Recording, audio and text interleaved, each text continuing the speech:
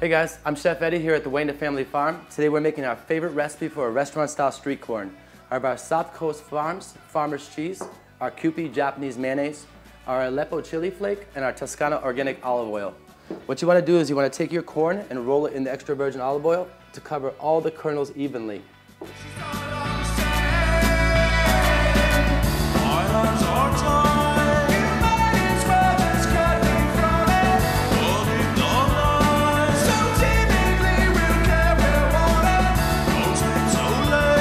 Wow, this looks so good. Thank you everybody for stopping by. Who's ready for some street corn?